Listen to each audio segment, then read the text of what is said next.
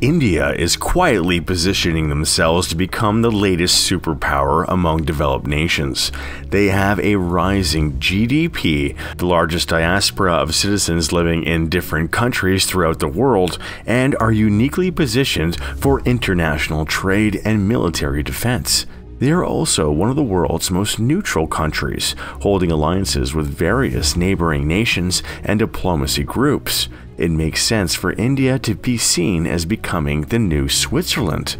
Economically, India is in fine shape. As fear of a global recession rises, India is expected to log the best performance of any developed nation's economy. The World Bank estimates that India will see growth of as much as 6.6%, compared to 4.3% for China and a mere 0.5% for the US. The Center for Economics and Business Research in the UK estimates that India's annual GDP will grow on average by 6.4% over the next 5 years, and 6.5% for the 9 years after that. India has recently surpassed the UK as the 5th largest economy in the world and is expected to take over the 4th spot from Germany by 2026. Their economy currently stands at $3.5 trillion.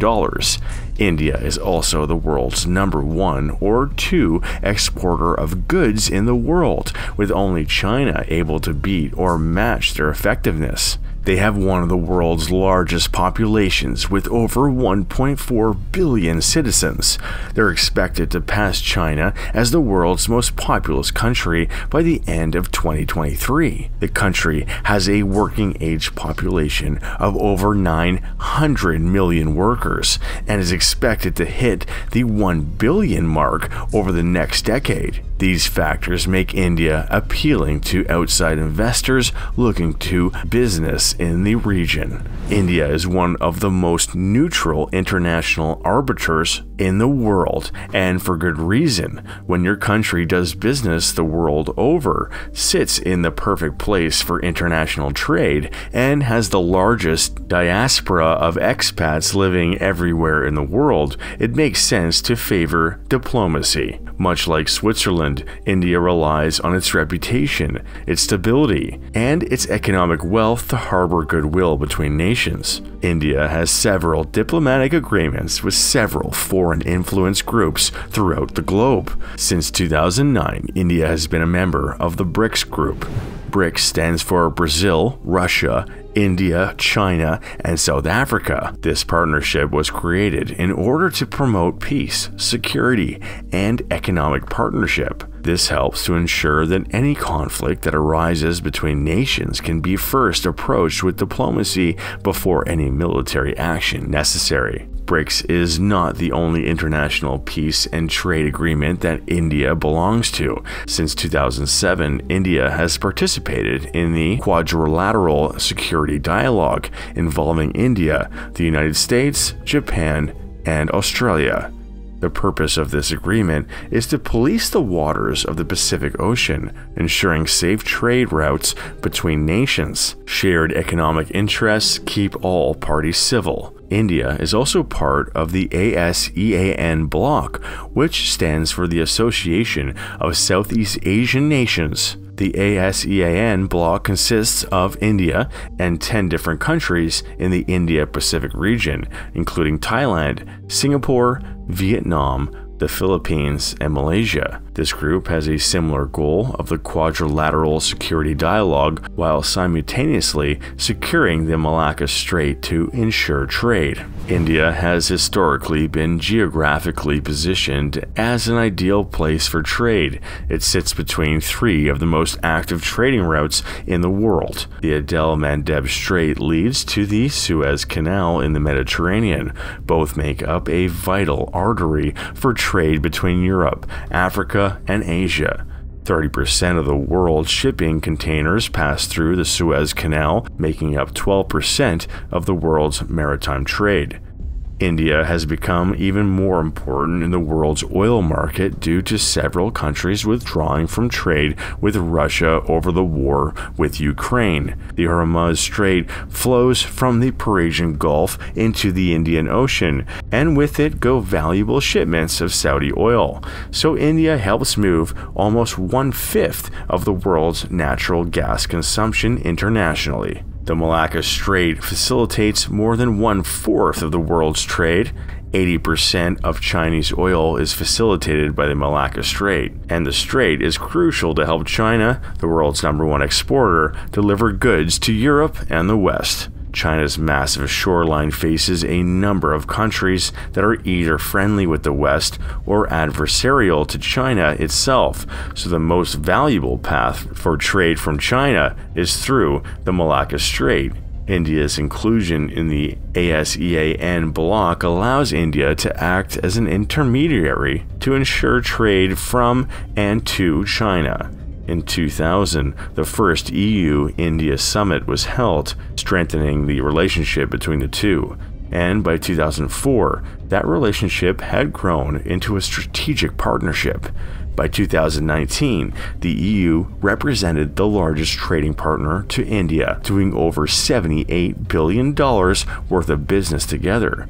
And in 2020, India and the EU signed a roadmap to strengthen their economic ties in terms of climate change, human rights, research, and security.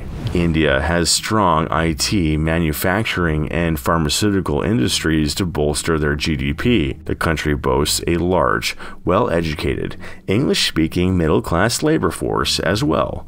These are all contributing factors to India gaining ground on its rival China in several areas. India's workforce is as youthful as it is useful, and China's labor base is aging and earning higher wages, giving India a competitive edge that continues to grow. Not to mention China's less than stellar geopolitical relationships with Western countries have given India the opportunity to continue growing as the supply chains shift and change. Due to India's demographics, their demand for goods and services is predicted to be high. A large working-age population needs essentials such as food and energy, which breeds demand for infrastructure investment. These are contributing factors to India's fast-growing GDP. Another factor making India appear a more favorable investment destination than China is its climate policies. India plans to reach net zero emissions by 2070 and has plans in place to make sure that renewable energy accounts for 50% of India's energy needs by 2030. But what may be the most alluring factor to foreign investors is the rise of China Plus One business strategies. Coined in 2013, the China Plus One global business strategy is when companies avoid investing only in China and diversify their businesses to alternative destinations. Issues such as the China-US trade war, the COVID-19 pandemic, disrupted supply chains, higher freight rates, and the rising cost of labor are all reasons that multinational companies must reduce their focus of their business interests solely in China and to diversify it to other developing nations. Attractive alternative countries that include Mexico, Vietnam, Malaysia, and of course India. Companies engaged in the China Plus One strategy turn to India as their first alternative due to a majority of the characteristics mentioned previously. India's diplomatic relations with most of the world, as well as trade agreements and various treaties, keeps India from out of a lot of violent conflicts. However, that doesn't mean that this neutral country hasn't had to take action to defend itself. India has a decades-long rivalry with neighboring China, and there have been several disputes regarding the 3,488 kilometers long Himalayan border. In 2022, these disputes became violent as Chinese and Indian soldiers fought in the Galwan Valley at the southeastern edge of Aksai Chin, an area that has been occupied by China since 1962.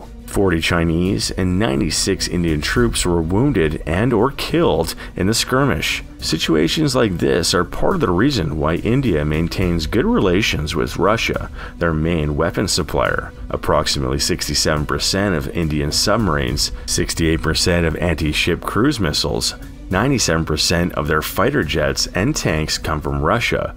India's dependence on Russian arms may have influenced why India did not condemn the Russian war with Ukraine. Although a skirmish broke out over a border dispute, it was quickly halted and cooler heads prevailed. Both China and India have too much economic interest and trade activity between their own and allied neighboring countries to progress things further. Both countries absolutely must protect the Malacca Strait, because any disruption of trade could prove disastrous. Indian leaders feel that Russia could use its ties with China to help curtail their efforts to engage with India. The US and other Western nations weren't in favor of India's lack of condemnation towards Russia for invading the Ukraine. However, India's ties to Russia serve as a check to US influence over India, seeing as if relationships with the West turn sour, India can take sides and back Russia, which could turn China from an economic rival to a wartime ally. India's Russia-learning neutrality has since proven fruitful, as the country has benefited from cheaper Russian oil and access to other commodities. This decision has also cooled down the Indian-Chinese border dispute for now. But in the long run, this decision to lean towards Russia could prove costly. The Ukraine has military support from the West, so if tensions rise again between China and India, Russia may be limited in their ability to support India militarily or mediate the dispute. In summation, India is fast becoming the latest developed superpower in the modern world. They're on pace to upset China as the world's most populous country and the world's #1 exporters of goods. Their young, educated, and specialized workforce is attractive to foreign investment, and India is currently enjoying consistent growth in an environment where its rivals have trouble recovering from the COVID-19 global pandemic. India's diplomacy and trade relationships span the globe. Their unique geography sets them in an opportune place to engage in and facilitate global trade. Doing business internationally with many foreign partners keeps India free from conflict for the most part. Their military strategy is to remain neutral, but to lean towards countries that give them strategic advantages. Relying on trade and security from neighboring countries, some with ties to potential threats, also keeps India neutral.